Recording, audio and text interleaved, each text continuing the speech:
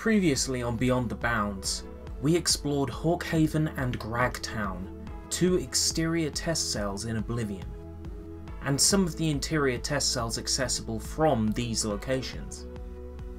This time, we will be looking at 47, yes, 47 interior test cells. Don't worry, most of these cells are fairly boring and we can skip right over them, which is both disappointing and a relief. Without further waiting, let's jump straight in. Oh, by the way, this isn't even half of the total number of test cells left over in Oblivion. Yeah, we're gonna be here a while. Ooh.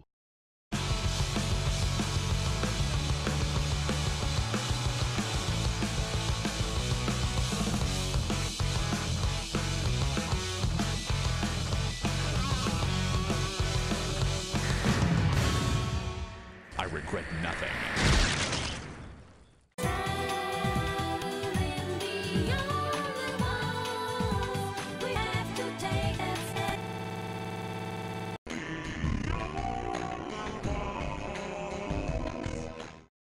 COC Anvil Mark Test.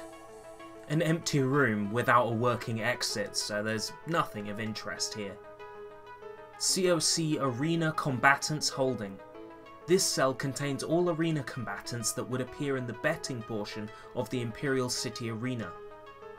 One interesting thing about the Gamebryo engine is that a lot of time the characters must exist somewhere else and be called upon when required, and this happens to be the holding cell for the arena fighters. You cannot interact with any of these NPCs, so the room serves very little interest for us. COC Daedric Holding Pen. This is the holding cell for the corrupted clone NPCs and Caster Flavus, who gives us the quest to meet Lord Mamaeus Mora when spoken to. This cell has no floor, and as a result all NPCs are constantly falling into nothingness. You need to use TCL, Toggle Collision, to get around this cell more effectively. COC Dark Brotherhood Holding Pen. The Elder Scrolls wiki assured me that Lucien Lachance, the man who provides you with the Dark Brotherhood quest, should be held in this cell, but I couldn't find him. COC Dark Wrath Holding Pen. This cell holds the Wrath of Sithis enemies. I think these might be summoned by enemy necromancers, but it has been a very long time since I played Oblivion through, so I could be very wrong. They attack if you approach them, so they're clearly flagged as hostile. COC Emil Test. This cell contains many items associated with the Dark Brotherhood, including the corpse remains of Svenja and the dead drop orders. The doors inside this cell are locked, and all lead to the associated door on the other side. Some items in the cell are quest items, and therefore cannot be removed from your inventory once collected. In the chest labelled Chest of Stuff, the Shrouded Armour and Black Hand Armour sets can be obtained. There is also 1000 gold and 500 lockpicks, various weapons and some necromancy scrolls including Summon Rufio's Ghost. COC Guard Convo Test. Just a bunch of guards. One of them gives you a quest, so do be careful. Nothing much to say about this cell. Haven't tested to see what prison you get thrown in if you commit a crime, but I'd assume Imperial City. COC Hack Dirt. I was under the impression this cell contains some items, but it just seems to be a cell of pure nothing. COC Harlan's Watch Temp. Anvil Mark Test, but with a door that doesn't lead anywhere. COC Periite World Temp. Another Anvil Mark Test clone, this time no door. COC Test Allen. A large room containing tables with some weapons, some armour, some clothes. A blindfolded NPC named Kill Me walks around, who presents a message "You killed me" when killed. One table has journals, instructions and scrolls, another has potions and some ingredients. 4 elements appear in this room. I barely recall what they are or what they do. Also some sort of ice sculpture, which I believe might be from the endgame. The wooden door does not allow you to leave. COC Test AR. This cell is a test area based on the Aelid ruins, hence the AR. There are 2 skeletons here, but they are not hostile towards you unless provoked. Nothing of interest to me appears here. COC Test Arena. An empty version of the arena states the Elder Scrolls wiki, but it's not, because there's a bloody land drow in here. Mace of Doom makes short work of it. Ouch. Maybe not. There is very little else here. No containers, no NPCs, no accessible doors. Apparently, the contents of this cell change based on what you have installed. If you have the Thieves' Den or Shivering Isles, apparently different enemies appear here. COC Test Arena Kurt. Completely empty. COC Test Cameron Cave. An empty cave that, based on its name, I'd assume was originally a plan design for the cave where you find Mankar Cameron and the Mystic Dawn trying to summon Mehrunes Dagon. Well, not completely empty. There is a Daedroth in here, quite strong, well at least against a level 1 character. COC Test Castle Interior. A floating set of ladder steps and a trapdoor. Fascinating. COC Test Cave 01 to Test Cave 05. Lumping these all in together. Empty caves with a working navigation system between them by the use of linked doors. I cannot remember offhand if this layout was actually used in the game or not. There is really nothing of merit across these 5 caves, so let's just skim over them. COC Test Chairs. Does exactly what it says. Contains different chairs, all of which can be sat on. Used to test the chair's work. COC Test Chappie. A small room with a staircase. Follow the stairs to find a female NPC chugging from a mug. A female NPC with the name Test Guy. Not Test Girl, but Test Guy. She offers only rumours. When I tried to use the sex change console command on her, it crashed the game. COC Test Cheydinhall. A rather empty looking Cheydinhall house. COC Test Cheydinhall Upper.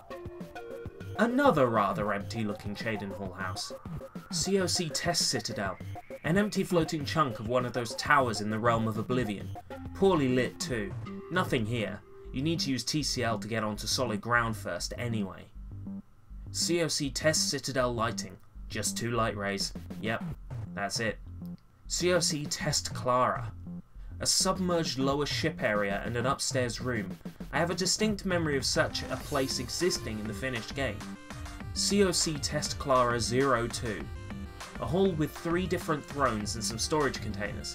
The containers have little of genuine interest in them. COC Test Clara Tangent. Boats and town pieces from Anvil mainly. Boats, the lighthouse and some buildings. I'm not entirely familiar with them. Interesting to explore, but certainly not important. You need to use TCL if you plan to get anywhere. COC Test Dan. Empty cave, boring.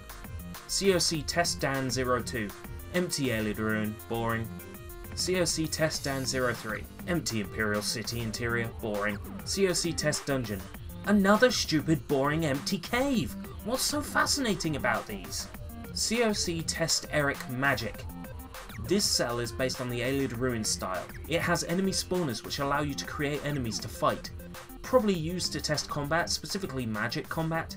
A cool room, specifically almost entirely because of the use of enemy spawners. What's not to love about immense slowdown?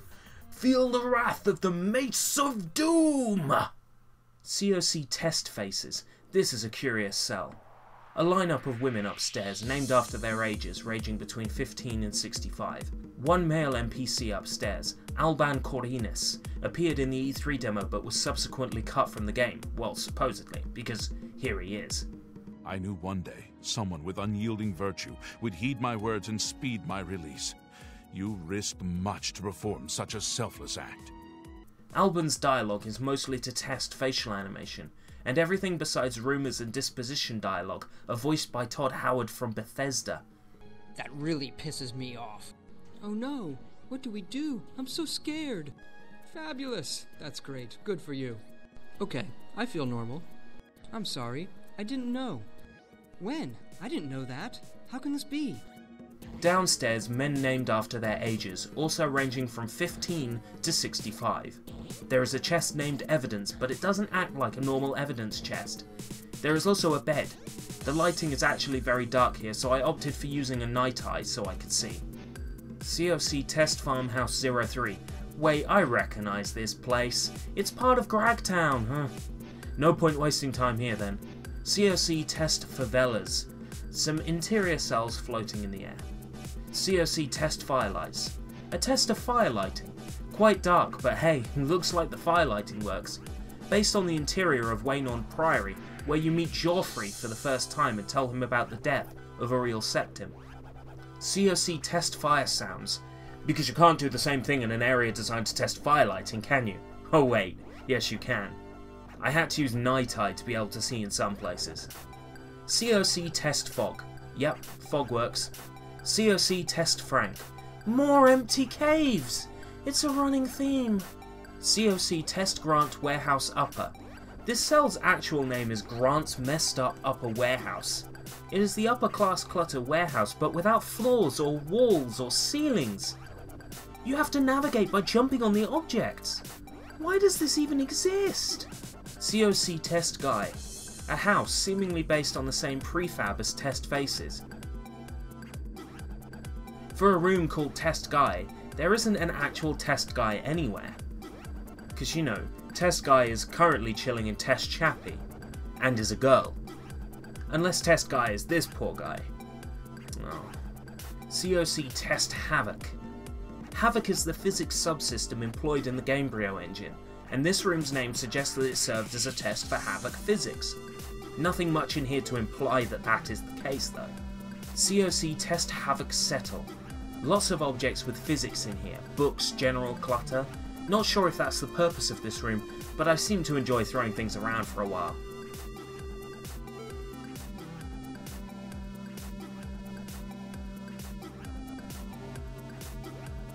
COC Test HL.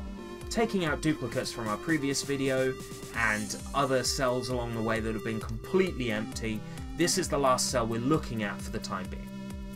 This is Test HL, which I believe is probably a test cell solely for testing sky animation. Either that or it did once actually contain things but was cleared out. There's nothing much to this one.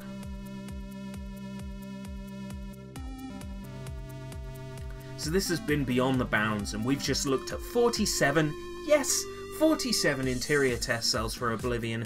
There's at least another 70 to go. There'll probably be over another 2 videos, I would imagine, depending on how much cool stuff there is in them. But there's still so much more left for us to sift through. And I've already done so much researching this on my own since the last video, just exploring these cells myself. And yeah, I'm finding it very enjoyable to do, and I hope you're finding it enjoyable to watch. This has been Beyond the Bounds. Thanks for watching. I can't stop.